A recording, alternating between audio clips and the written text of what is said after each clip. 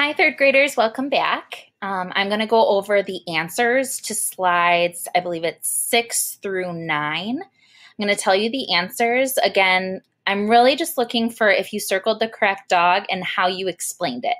If you did not come up with the correct name for this new puppy dog, that's okay. I just want to see how creative you were.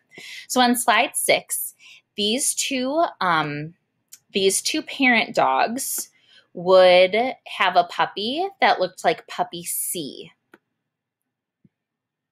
Now up here, I'm going to be looking for whether you said I chose this puppy because the puppy has the same curly fur like a poodle, or it has floppy ears and the nose of a spaniel. You did not have to say all of those, but you should have said at least a couple of them. So again, it's dog C because it has the same curly hair as the poodle, and it has the nose and the floppy ears like the spaniel. I would call this puppy is real, and they call this kind of puppy a cockapoo. They're so cute. All right, let's go on to slide 7.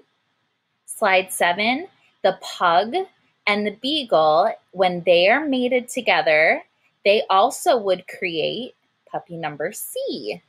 I'm looking up here. Did you type that puppy number C kind of has that flattened face of the pug? They both have those noses that kind of go in, or that they have kind of the floppy ears and the same fur coloring as the beagle. So again, they take these parent traits, mix them together, and that's how we get the baby. That's how I know it's puppy C. And again, this is a real type of dog that is here in real life, and they put pug and beagle together to get a puggle. Very fun. All right, slide 8. When a German Shepherd and a Labrador mate together, their puppy looks like puppy C. C seems to be the lucky one, but it's not C on the next one.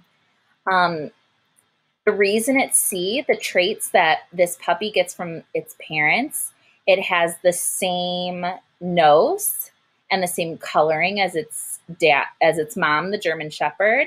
And then its dad, the Labrador, you can really see it in the lab's ears. They have very similar ear color, or not color, but ear shape. And again, this is a real type of dog in real life. And this is called a Shepherdor. They put the Shepherd and the Labrador together to get a, oops, I spelled that wrong, Shepherdor. And finally, on slide 9, if we put together a Schnauzer and a Pomeranian, this time it's going to be puppy dog A. The reason for this is the traits that it gets from its mom, the Schnauzer, is really kind of that wiry fur that kind of sticks out all the different ways. And you can see it in the ears. They have very similar ear shape. And from its dad, the Pomeranian, you see it with the color of the fur. So those are the traits this puppy gets from its parents. And this puppy is called a Pomeranian. Putting Pomeranian and Schnauzer together to get Pomeranian. So you are going to go ahead and you are going to answer question 11, or question on slide 11. Why are there so many different kinds of dogs in this world? That's the big one. And then kind of the fun question, if you could mix two dogs together, what would you choose and what would you call it? My dog Zeus, we think, is a mixture of a German Shepherd like we saw on slide 8, and a Saint Bernard, which is those big Beethoven kind of very sweet dogs that are known to be big helpers.